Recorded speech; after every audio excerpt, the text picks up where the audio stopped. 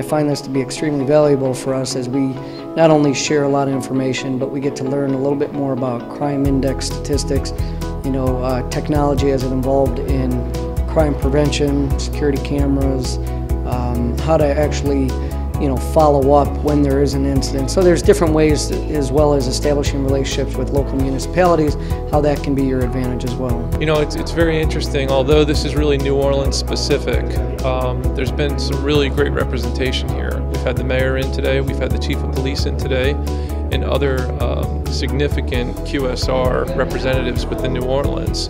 The conversations are good. We're having a lot of conversations about things that are near and dear to McDonald's and every other QSR brand out there. It was great to be able to meet with people that are experiencing different problems, as well as get to meet with local leaders, especially hearing the mayor talk, the police superintendent, and the law enforcement panel that was going on this afternoon was just excellent.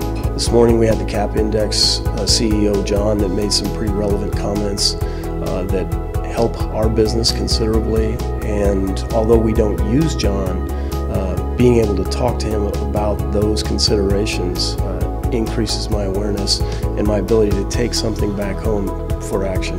Hearing the police chief from New Orleans and seeing what he's got to say about what their efforts are, so then we in corporate security can synergize our efforts with theirs and work in concert with them and not be duplicating efforts or working against them. I think the RLPSA Connect workshops are an excellent opportunity to create a grassroots partnership with the service providers, the law enforcement community, and the restaurant operators. So the most important thing about the workshop today is to create partnerships and new relationships to help minimize crime in the stores in the New Orleans area, and then to also create better partnerships amongst the operators outside of New Orleans. So there's an impact here and then outside nationally.